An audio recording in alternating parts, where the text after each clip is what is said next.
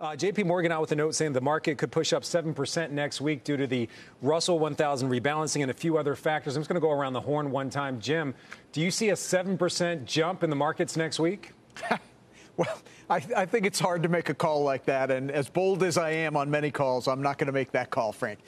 Look, I think, as I said earlier, the question is out. Is this a bear market rally or the start of a bull? And we just don't have the evidence. We're not going to have it in the next week.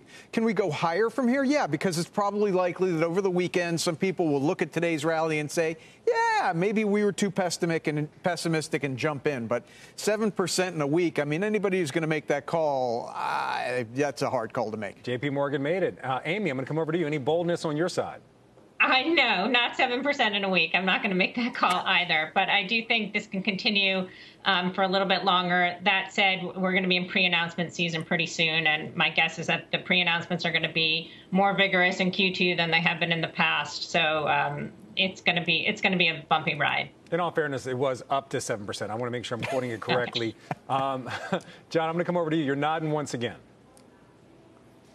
Yeah, I think that the other panelists are correct that we are likely to top out until we get the inputs that Jim suggests.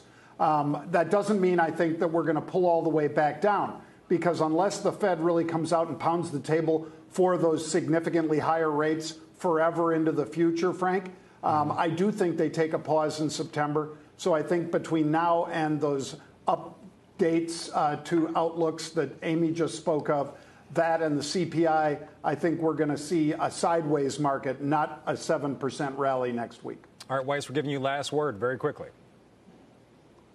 Yeah, look, if you haven't been listening to the analysts, and I'm guessing this is one of the analysts or strategists who said, buy every dip that's happened, all 1,000 dips in the last year, then now's a good time to start ignoring them. This is just a headline-grabbing, event. The analyst strategist wants to get some attention. Ignore it. Keep your own counsel and play it safe.